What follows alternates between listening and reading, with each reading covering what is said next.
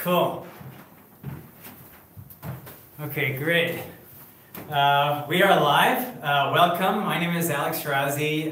Let's see. Are we in the shot? Okay. Okay, great.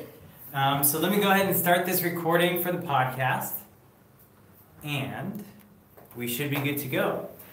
So we're here with Brian Spears. He's the CEO and founder of New Age Meats, and it's actually very exciting because we're here at IndieBio. And so, Brian, tell us a little bit about your background. And you just started a clean meat company. Yep. And so tell us a little bit about your background and how you got into really starting a clean meat company. Sure, yeah. So my background shortly is, so Maryland originally, born and raised in rural Western Maryland. I grew up working on a farm, actually. And then I studied first biology, then chemistry, then physics, then finally chemical engineering. Graduated in chemical engineering and started working for an automation, so industrial automation, research automation company in Austin, Texas, called National Instruments. Worked for them for 4 years in engineering. And then myself and another guy co-founded a company called SixClear. And that company automated the research labs and production environments of some really good customers that we earned over the years. So we finally ended up with like NASA and some national labs, like Sandia National Labs, so Cisco Systems and Siemens, things like that. So what our specialty was to walk into their labs and say, hey, you can make this whole process dramatically more efficient by adding more test points.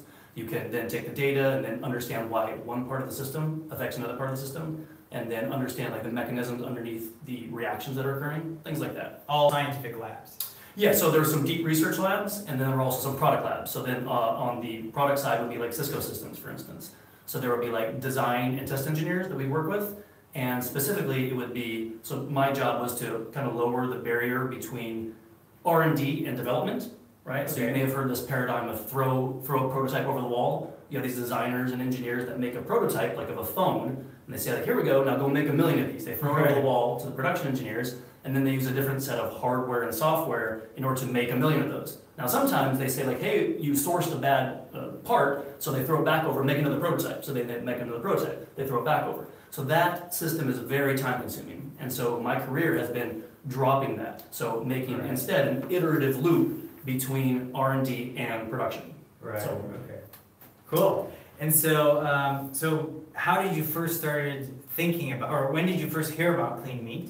And when did you start thinking about creating a clean meat company? Yeah, good question, right. So I ran that company for 8 years, so 12 years total in the industry. And about, we'll say halfway through that time, I started to ask these questions about, what is the point of what I'm doing here, right?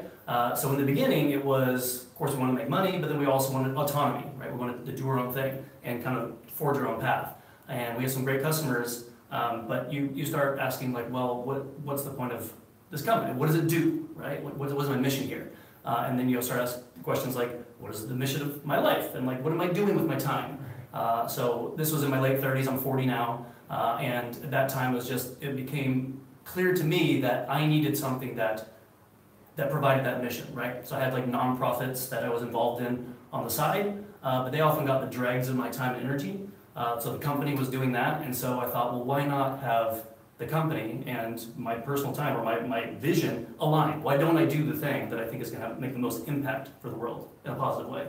So I sold out of that company, and then I went on sabbatical for 2 years. I solo backpacked like Europe and Asia, and then I moved to Denver, did a lot of hiking and camping by myself in the Rocky Mountains. So like a perfect day would be wake up and hike by myself and just think about the world, my role in the world, and you kind of have this three-way collision between what you're good at, right? Then what your passions are, and then what the world needs. Like what's the market for your skills, right? And so I thought about that for quite a bit, and I actually heard Uma Valetti, so co-founder of Memphis Meats, I'm on a podcast.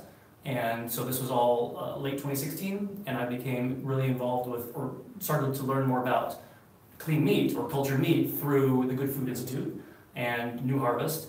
And in early 2017, I started working more closely with them. I got on their entrepreneur network, which is called GFI Ideas, portmanteau, and essentially looking for a co-founder and saying like, this is my background, this is what I want to do.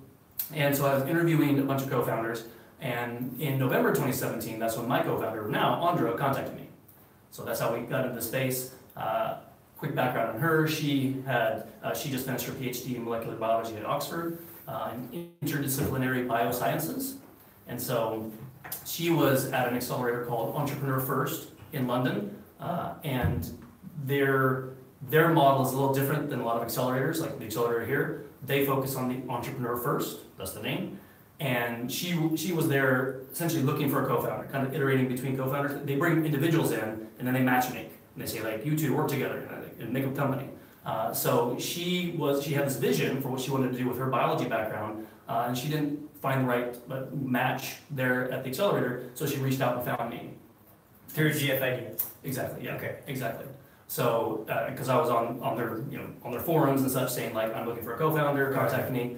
So we had an hour-long conversation first, just kind of like intros, who we are, and I thought that's really interesting, what she's like, her background and her pitch and her angle. And so I said, our next conversation should be about values, right? So we should ask ourselves, like, why are you doing this? This is really hard, right? Statistically, like, business or entrepreneurial ventures don't do really well, right? So what's going to pull you through? Like, what does success look like? What does failure look like? So at the time, I was actually like camping at Joshua Tree, and literally when you were talking to her. Well, not when I was talking to her. Like, I talked to her like a week before, and I said, like, we're going to talk next week, and I was already planning on being in Joshua Tree. So I was like, okay. So I drove out of the park on a Sunday morning, like at 8 in the morning, and I had to like walk onto a highway, like overpass the highway to get reception and call her because she was in London.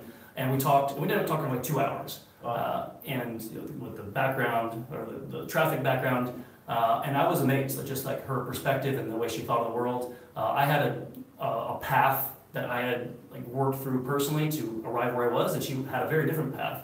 She was influenced by effective altruism, which is just this idea of what is the most important thing you could do in your life. Like, if given your skills, how do you affect like a grander vision or better vision for a world, right?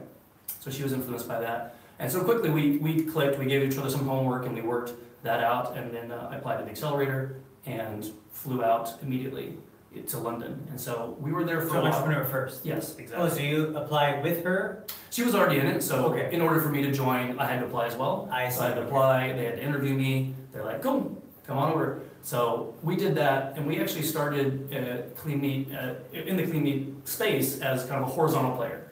Our idea being that we would provide products or services to the existing clean meat companies. So we signed NDAs, we talked to a bunch of clean meat companies, we looked at their labs, we talked about their vision, we talked about what they were doing, and said, like, how can we fit into this? And so we iterated quite a while, like several months, on different models, different offerings. I should say that Good Food Institute was very helpful with us in the very beginning. They kind of like gave us a really good map of where the industry was and where we could fit in. And we found that the space was very early, right? And we found a lot of the research was siloed, and we didn't find a critical mass of companies that were interested in working with us and providing that. Like, so there was certainly a few, but it's like, okay, are we going to make our company on just these few? What we eventually decided was that we needed a strong vertical player to pull all these disparate pieces together, like the pieces around the media, around scaffolding, around bioreactors, and then put product in the market. So to be a full vertically integrated company. Right. And so in about April, we decided this is us. So April of this year? Yep. April So this year. when did you first start talking to Andra?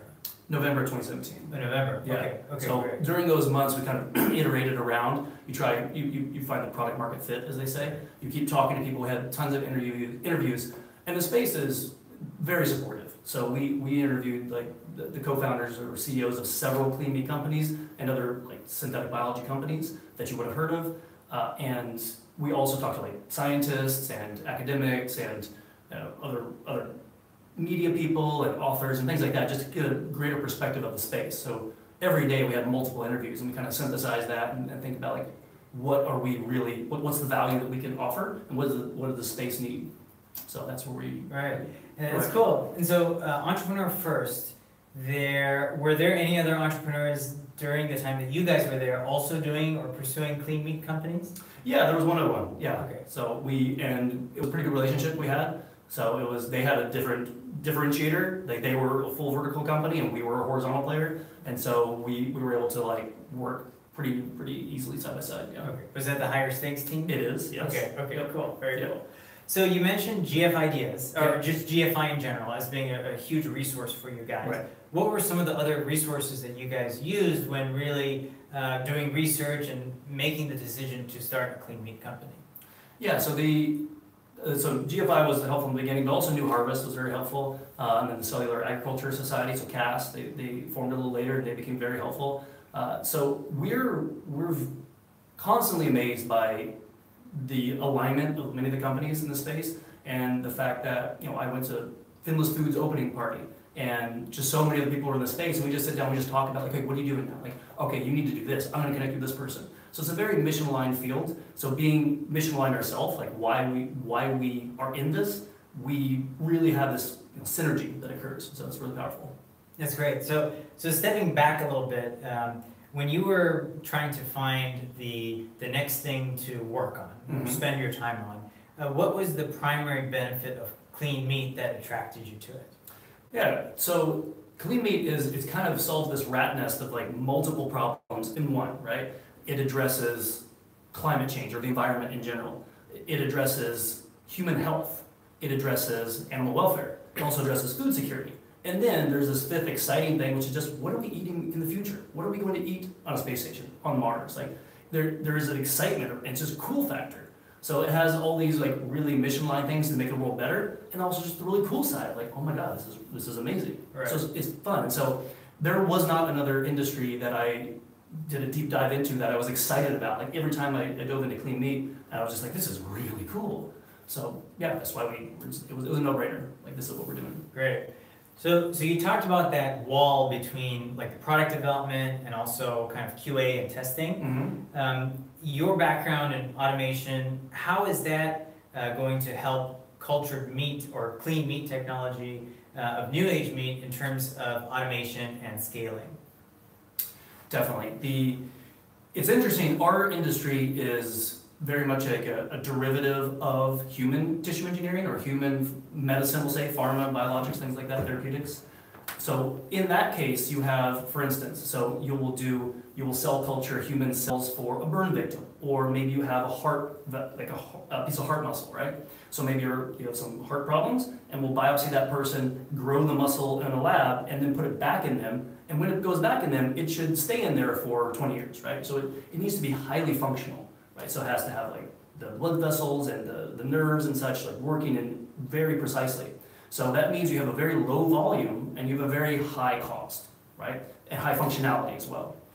So this entire industry, multi-million-dollar industry, has been geared toward those end goals. Whereas in our case, we have a very different need. So we need to do a very high volume and a very low functionality. The functionality we need is that it needs to taste good, right? It needs to have the right texture and aroma. Also, it should be healthy. So be healthier, in fact, than what's out there. So, and also we need to drop that cost down. So when we're looking at, so here you come back to your automation question, there's entirely huge new white space that's really exciting about creating the cell lines that exhibit those characteristics, and then also making the media, which is what the cells eat, the media that will feed that.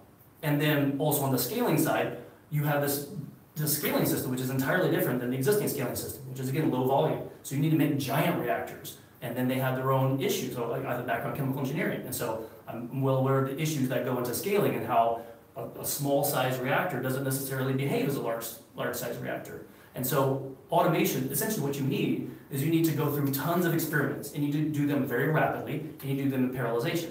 And that's precisely my background. So I would go into research labs and I would say, like, hey, you can go much faster and you could do multiple experiments at once, and here's how you set them up. That's great. And so you're at IndieBio now. How many weeks is the entire program? Well, it's 4 months. It goes until November 9th. Okay. Yeah, that's our demo day. So we'll be here at the Upper House and like be on stage pitching our clean meat company. Yeah. And you guys started around mid-July? Early July. July 9th, I would say. Yeah. Okay, so it's almost been a month that you guys have been here. Right. Has it been helpful? And of course, would you consider that accelerators like IndieBio, and I know there's actually not very many, pivotal for a company like yours? Yeah, so we had an entirely different path laid out. So we had early stage investors, we had labs, we had all the equipment, reagents and such, and we were ready to go down that path. And then IndieBio accepted us, and we're like, wow, this is great. So we went down the bio path, and it's been pivotal. Yes, like we've saved a lot of money. First off, for all the equipment they have, the reagents that they have available, and then the fact that they are, unlike a lot of other accelerators, we are down there. You walk down there into the to the lab right beside the bullpen, where the office area. We all work together, and the team, the IndieBio team, sits down there with us. They're not in their own offices. They're right there, which means if I have a question, I stand up and I walk over, and they just say, oh sure, so that's questions around the science, questions around the business, it's questions around, in our case, for food, and they say, oh yeah, I can connect you to somebody. So the ability to really rapidly iterate and then be able to connect with the resources that we need, we get that here in a way that we're extremely pleased with it, and I'm surprised how effective it is. Right. Yeah, I'm not surprised, but I'm delighted. Delighted, yeah. And a lot of times when we hear about accelerators, especially for tech, a lot of the value weighs on the demo day, the connections to investors. How do of course, the demo day will be very exciting for you guys, but you had mentioned you were already talking to some investors. How will demo day be important for you guys, especially since the clean meat space is so small at this time?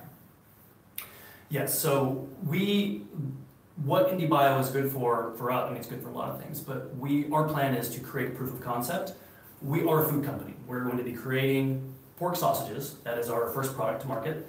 And since we're a food company, it makes sense for us to make food, right? So you could think like, well, we can make scientific milestones during this 4-month period, but really what we should be doing is making very tasty pork sausages for people. So right now, we have, in our labs downstairs, we have cells that are proliferating.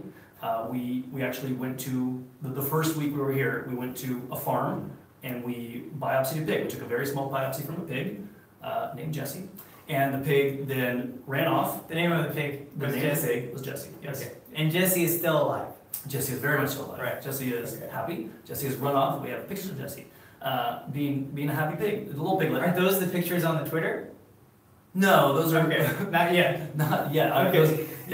Those it's are a the Twitter. cute pig. Yeah, they're adorable pigs, right? Yeah. But those are more like, the ones on the Twitter are, I believe those are ones that are kind of like pet pigs, but this is actually the pig that you'll eat. Right. We didn't want to biopsy a pet pig because people don't eat pet pigs. Right. You want the characteristics of taste, right? Taste and texture. So we actually biopsied a pig that will be eaten at some point. That's not our business. So we brought that biopsy back. And then you put in so right now, as I said, it's down in our lab and it's proliferating, it's dividing. And so in a couple months, we are going to be making the sausage out of that.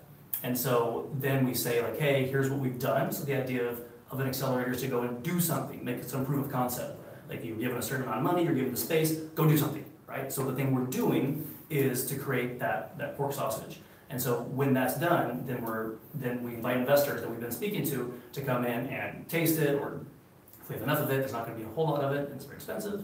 So we're going to be able to have like a showing or a filming of that, and then we'll raise a round on top of that. So demo day is going to be us showing that, and it's also going to be showing our progress both from the actual product, but then also from the automation perspective, which we spoke about, and then on our fundraising. Okay. So long answer to your question about what does demo day mean. So it means that we're just going to, at that point, hopefully have been raising at that point, and then just give a status update. So we talked about a few different things regarding cell line development, and then also serum. Those are things that we hear that are challenges within the industry quite a bit. So first, maybe tell us exactly what cell line development means. When we say that, or even going after a cell line, what does that mean? That goes back to kind of I said that our industry is kind of a derivative from like human cell engineering, right?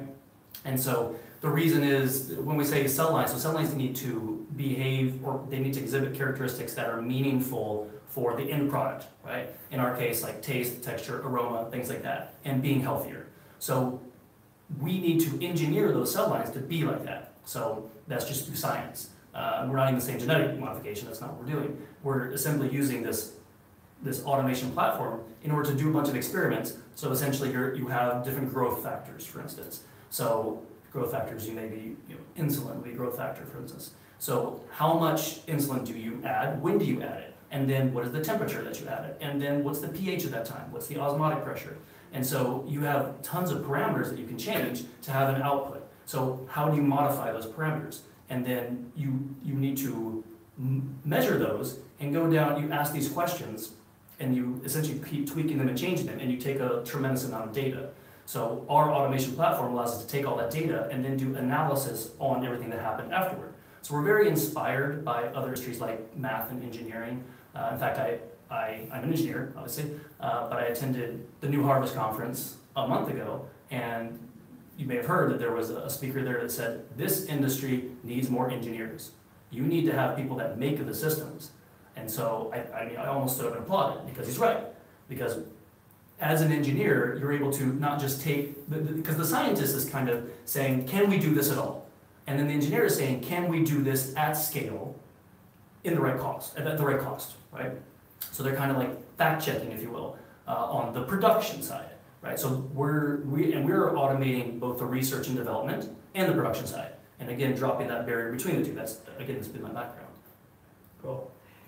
So let's talk about growth. When, at least in Silicon Valley, when we think about growth of a startup, or we think about a very rapid growth, right? Mm-hmm. Everyone is trying to become the next unicorn billion-dollar company. So Demo Day goes great for you guys, let's say, and you guys are ready to go into the next phase. How do you plan on managing that growth? And what is really the plan for growth that you guys have? It's a great question. We're in a vehicle designed for growth. You are doing an investor-backed startup at an accelerator, right? So we believe, and why do we believe that? Well, it really goes back to us as co-founders, our mission. Why are we doing this? And I kind of gave some reasons. We gave the environmental impact, the human health impact, the climate change, the animal welfare, food security, issues like that. So I believe that we are in an existential crisis around climate change, and we can take it slower. And I think in the beginning, we were also the mindset that like, this needs more open research, and it needs a lot of like government funding, and we need to be, and then I come here and I realize we can do all this research much, much, much faster. And because we are confronting a massive problem with that is self-accelerating. So if we move slowly, but the problem is moving faster, then we're not achieving our mission, right? So we need to move that fast. So when we raise our seed round, that's when we're going to be hiring more. So we're hiring right now, in fact, hiring scientists. Put in that plug. Yeah. PhD level. Yes, we are PhD level scientists that are familiar with stem cells and how they respond, how you culture them. We'd be very interested if you have that background. But we're going to be hiring more scientists and then more engineers and more data people, right? So we think data is going to be incredibly important to understand how to make these cell lines, how to make the media to grow them in the right way, and then also how to scale them. So we're talking like data scientists and later on machine learning people. So we are very inspired by, as I mentioned before, this interdisciplinary approach where we're taking the best from math, engineering, informatics, bioinformatics, things like that, and bringing them all together. Great. So when clean meat is ready, how do you imagine that it'll be integrated into the market? Mm-hmm. Will it be a complete replacement? Will it be just another, I was at Whole Foods the other day and there's this whole aisle for meat and cheese alternatives, mm-hmm. right? Do you imagine that clean meat will just have its small little aisle at the Whole Foods or a grocery store? Or do you think that it'll slowly start really penetrating the market? Yeah, it's something we thought a lot about. And our go-to-market strategy is perhaps a little unique. Because what we want to highlight, or at least address, the fear that consumers have, like what is this lab-grown meat? What is this Franken meat, sometimes called? So there's a little fear around that. People have a distrust of things like GMO. They have a distrust of things around science and their food. How do we address that? In our case, our go-to-market strategy is actually we have to create a pilot plant, and the pilot plant is scaling up the production from our research. We have the research, we scale up our production, then we go to full production. So at that scale, at that pilot plant, we will have a brewery. We're going to have a pork and beer brewery. So and beer, yeah. why beer, right? So just to paint a picture, we'll give tours, you will walk into our pork beer brewery, and on one side you will see beer being made, and on the other side you'll see pork being made. Why is that important? It's important because we want to overcome this fear that people have. So you think of something like beer. Beer, you don't dig up from the ground and you don't pick it from a tree. You have raw ingredients, but then you use science and engineering to make something that you love. Right? You actually have giant reactors that you maintain the pressure and the pH of, and you have them flow through channels. But what comes out, people love. So we place our pork product right beside this thing that people are very familiar with, and it's going to be kind of a German theme, right? So you have the beer and like a bratwurst, and so then you compare them together and realize that the same thing you love that created this, the science and engineering also creates this as well. And that's also in that stage, that's also going to give us a really tight iterative loop between what the customer wants and our product, right? So it's direct to mouth. They're going to be right there. They're going to say like, do I like this or do I not like this? What about it do I like? What about the taste? What about the texture? And we can keep iterating right there, right? And then from there we move into the market. That's our plan. Right, and I can't help to imagine, and I haven't been there, but I heard Coca-Cola World in Atlanta is like this crazy cool place where you walk in and there's Coca-Cola being made, and like 100 different types of Coca-Cola that you can try. For some reason, I get that kind of vibe from it. I mean, I don't know if that's too tacky. I don't know. What you described sounded actually really cool, but so does Coca-Cola World. Yeah. So, we don't plan on being tacky. And probably won't be the scale of Coca-Cola World. Right. It will definitely be smaller, and it's not even we're not trying to make money at that point. We're trying to understand, right? We're trying to perfect our processes and then understand what the consumers want. So it's a very product-centric approach to creating clean meat. Cool. Yeah, I think there's a lot of craft breweries that have openings, and that I think is a great way to get people in there and try the product. I think that vibe that you described is very cool. Yeah. So I guess the next thing is that I want to talk about two different things. One is different entrepreneurs that want to get into the industry and start either new companies that are really honestly direct competitors with yours, or even there to supplement the industry. And then I also want to talk about scientists that are currently thinking about getting into the industry. Maybe they're doing stuff with the medical tissue culture right now, and they're considering getting into this type of clean meat technologies. What advice do you have for the scientists or entrepreneurs thinking about clean meat? Yeah, it's a really good question. We need all the scientists and engineers we can get into this industry.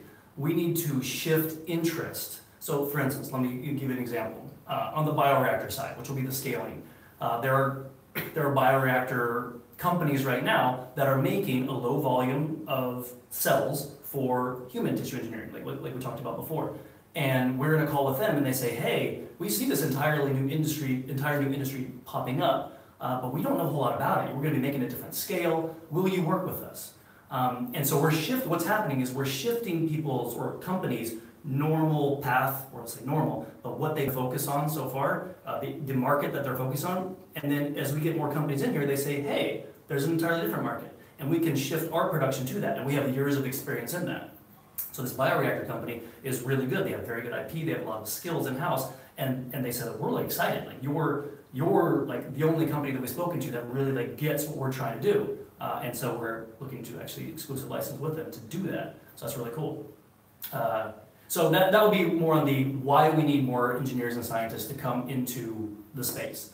And then how do they do it? I think, kind of going back to what I was saying earlier, there's kind of the trope out there, just like follow your passion or do what you love. But it's kind of what I was saying earlier, is there's really, it's one leg and a three-legged stool, right?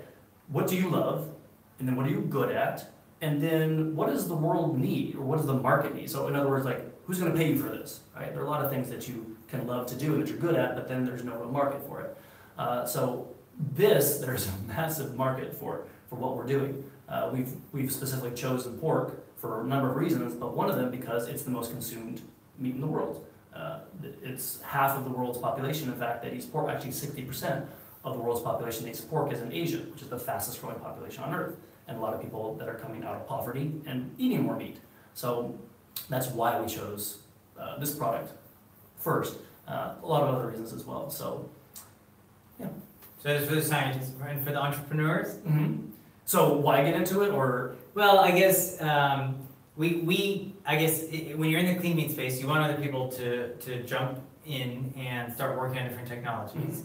What do you have any advice for them to entrepreneurs that are thinking about it? Mm-hmm, definitely. So it goes back to what I was saying earlier, in that the space is really mission aligned. Ask yourself why you're doing it. We need everybody, so everybody's going to have their reason, and we have. I mean, you talk to different entrepreneurs and scientists around the world, they actually have entirely different, in a lot of cases, reasons that they do it, right? So the people in Japan have a very different reason than the people in Israel, than the people here, than the people in Amsterdam. And so find out what it is that resonates with you, and then speak that openly, right? Just like say like why I'm doing this, and then bring other people into the movement for that reason.